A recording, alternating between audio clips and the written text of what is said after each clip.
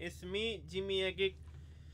So the question is that, let me read you the question. Is the W3 School PHP certification worth it?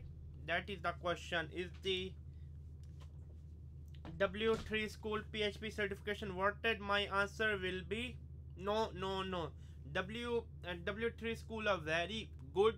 They're absolutely amazing. They're absolutely best for learning free programming. They are totally for beginners, or even you can use them as a reference, as an index. If you forget some kind of command, if you forget some kind of function, just go and then search on Google. Mostly the W3 School website will be showing up, but they are not best for the certification. Nearly not a single programming certification is worth it. Then why you should pay $95 for the W3 School PHP certification? No one care.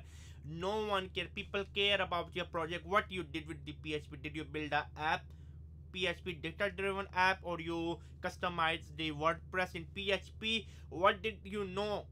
People do not care about piece of paper in real world. If you wanna get a job, you wanna get a client, they do not care about your $95 W3C school certificate. No one really care. I'm trying to hammer this point.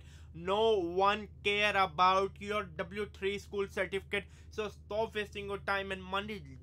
Go to W3 school, learn PHP, learn programming, read it. Amazing website. $95 certificate, not worth it.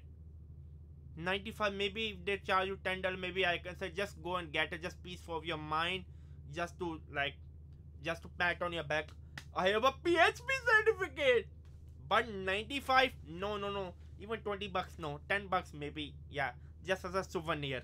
95 bucks, stay away from it. I do not recommend. I wanna be upfront. I do not hate W3 School. I love them. Back in 2010, I used them a lot. Again, I'm a huge fan of that website. A simple, very beautiful, elegant website. You go, you learn the command, you type Bayanara. Even now they have like a web browser typing similar to Code Academy, learning programming experience. They are amazing, but their certificate is not worth it. That I wanna hammer the point. Their certificate is not worth it. I hope you can understand my point. It was me, none other than JimmyaGeek. So do not forget to subscribe, and I love you guys. Bye. I have to say bye, right? Bye.